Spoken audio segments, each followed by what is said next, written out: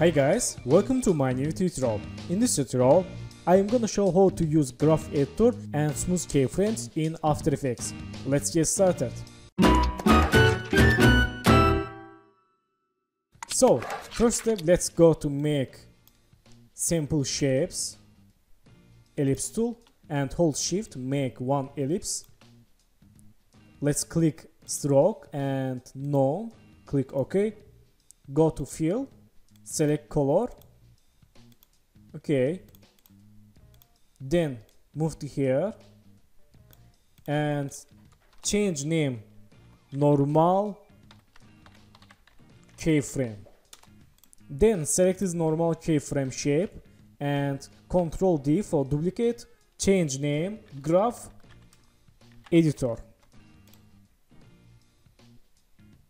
okay, then select this graph editor and move to down,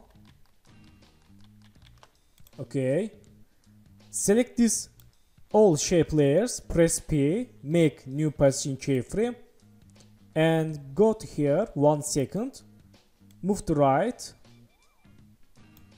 again go to 2 seconds, select this first keyframes, Ctrl C and Ctrl V for paste. Let's press N and see animation. Okay, so this is normal keyframe. Let's select this graph editor shape layer, select this all keyframes and right mouse keyframe assistant easy ease. Let's say again. Okay, this is our smooth keyframes. Then select these keyframes and click this icon graph editor and let's select this graph, make smooth graphs. Let's say again.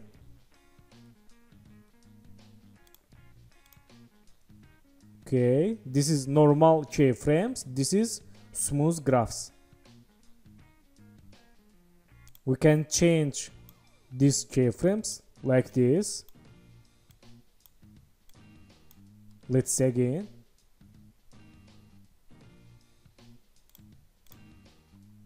Okay, nice.